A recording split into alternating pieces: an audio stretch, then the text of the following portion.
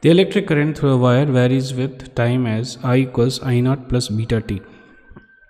Okay, so I is equal to I naught plus beta into t, where I naught is 20 ampere and beta is 3 ampere per second. The amount of electric charge passing through the section of the wire in 20 seconds. So therefore I can be written as dq divided by dt, which is again a 20 plus 3 into t.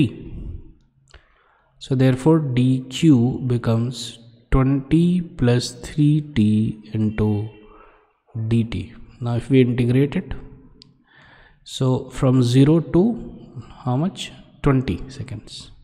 So therefore q, delta q which is passed becomes 20t plus 3 t square upon 2 from 0 to 20, which is 20 into 20 minus 0 plus 3 by 2 into 20 into 20 minus 0. So this becomes 400, and this is 10.